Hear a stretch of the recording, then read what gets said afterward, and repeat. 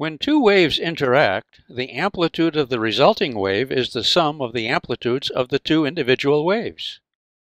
This is called the principle of superposition. This phenomenon is generally described as interference, as discussed in our lessons on sound. Reinforcement occurs for constructive interference.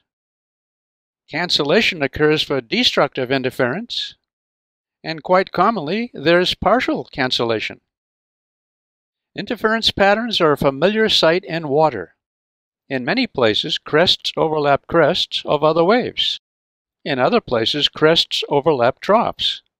And by the way, I took this photo for the cover of the 5th edition of Conceptual Physics some time ago. Yum. Under more carefully controlled conditions, interesting patterns are produced by a pair of wave sources placed side by side, like the top view of this shallow water tank. The surface is tapped at a certain frequency in two places, producing areas of constructive and destructive interference. The pattern is different for a wider space of tappings and for different frequencies of taps.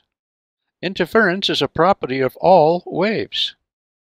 In 1801, British physicist and physician Thomas Young performed his now famous interference experiments with light. This is his drawing of the pattern produced by light directed through two closely spaced pinholes. Bright spots of light formed when crests of light waves from both holes arrived in phase, that is, crest to crest and trough to trough. Dark spots formed when a crest from one wave and a trough from another arrived together. When his experiment is done with two closely spaced slits instead of pinholes, the patterns are straight-line fringes. Young convincingly demonstrated the wave nature of light. Up to this time, many scientists thought that light was a succession of particles, a view that had been championed by Isaac Newton. This diagram shows how the waves superimpose to produce the fringes. The key point is the variety of path lengths from slits to the screen. Light from point O passes through slits M and N and produces an interference pattern on the screen S. The brightest fringe is at the center. Note the paths of the two slits to the center are the same length. So waves in phase at the slits will arrive in phase and reinforce each other on the screen. The dark fringes on either side of the central fringe result from one path being longer or shorter by 1/2 wavelength. So waves at the dark fringe arrive half a wavelength out of phase. The other sets of dark fringes occur where the paths differ by odd multiples of 1/2 wavelength, 3/2, 5/2, and so on. You may want to click on pause and study this diagram. In lab, you may determine the wavelength of light using measurements based on this diagram.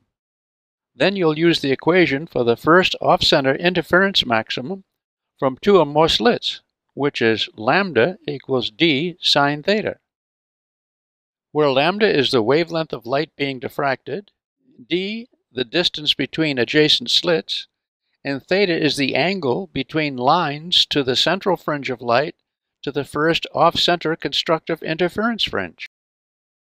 From the diagram, sine theta is the ratio of distance y to distance big D, where y is the distance on the screen between the central fringe of light and the first constructive interference fringe on either side.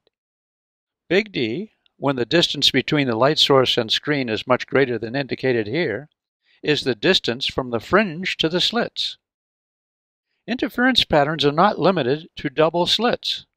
A multitude of closely spaced slits makes up a diffraction grating.